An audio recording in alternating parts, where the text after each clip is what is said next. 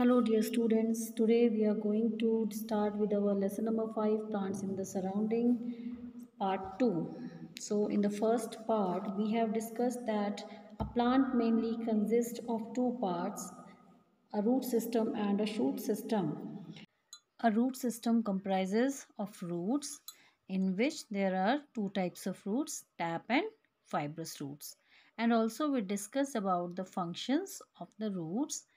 Now, in this video, we are going to discuss about the functions of the parts which are present in the shoot system. And what are they?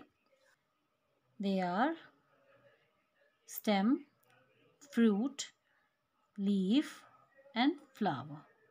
The first part we are going to discuss about in this video is leaf. So leaves are most important part of plant as they prepare food for the plant. So students, leaves are also called the kitchen of plants. So students, most of the leaves are green in color, but in some plants they are present in different colors also. Why these leaves are green in color? Because there is a pigment called chlorophyll present in it, due to which these leaves are green in color. Students, you may have seen a network of lines on the leaf. These lines are called the veins, and the pattern of veins on these leaves is called the leaf venation. There are two types of venation, reticulate venation and parallel venation. So what is reticulate venation? So students, in a reticulate venation, all the veins are interconnected in complex manner or in net-like structure, like a net. And in parallel venation, you can see here that all the veins are running parallel to each other. This type of venation is called parallel venation. Then next we will discuss about the main function of the leaves is to prepare food for the plant by the process of photosynthesis. Photosynthesis is a process in which plants prepare their food in the presence of carbon dioxide, water and sunlight with the help of chlorophyll. And the next part we are going to discuss about is the flower. So students, as you know that flower is the most beautiful part of a plant, and its main or primary function is to produce a new plant. It is a reproductive part of a plant.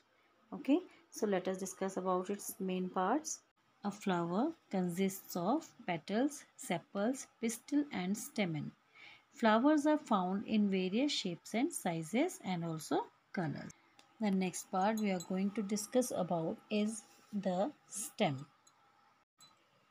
Some plants have soft and tender stems and some have thick and hard stem.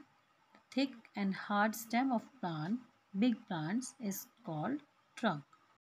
But the function of the stem is same in all the plants. Okay, let us discuss.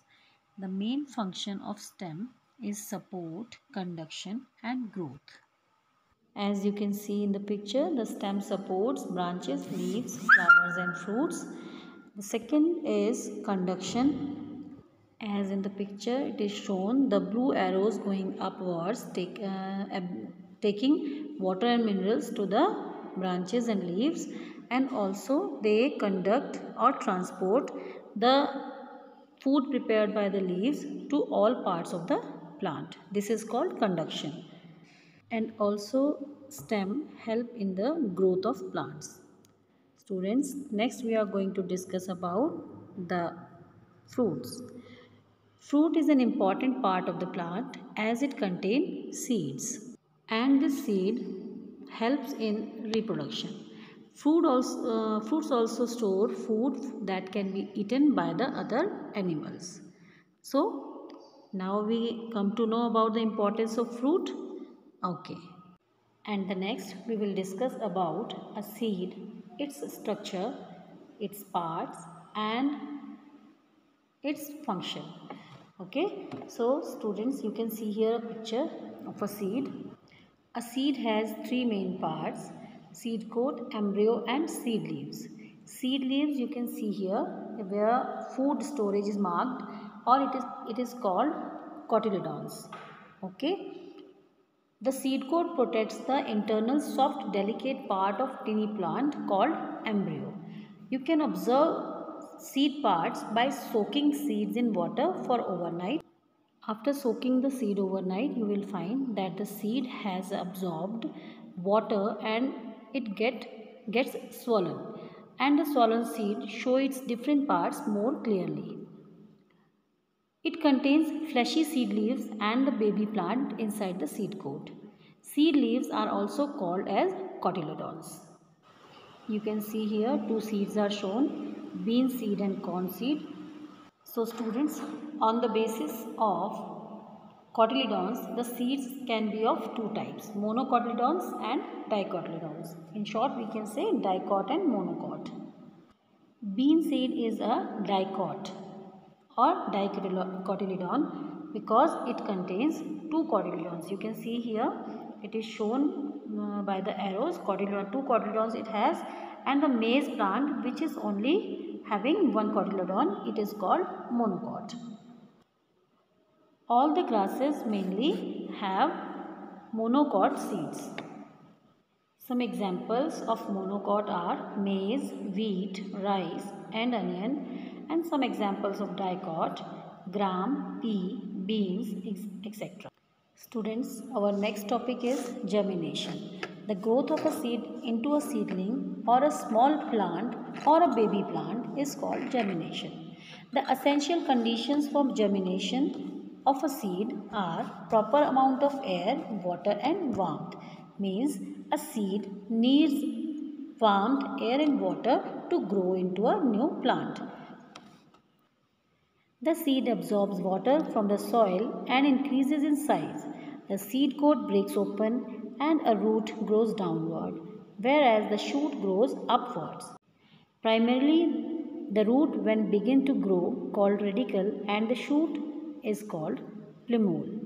So, students, we must care about all the plants as they are very important for us.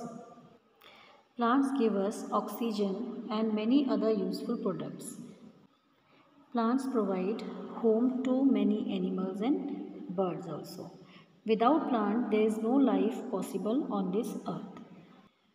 So students, here we end up our lesson. See you in the next video. Till then, bye-bye.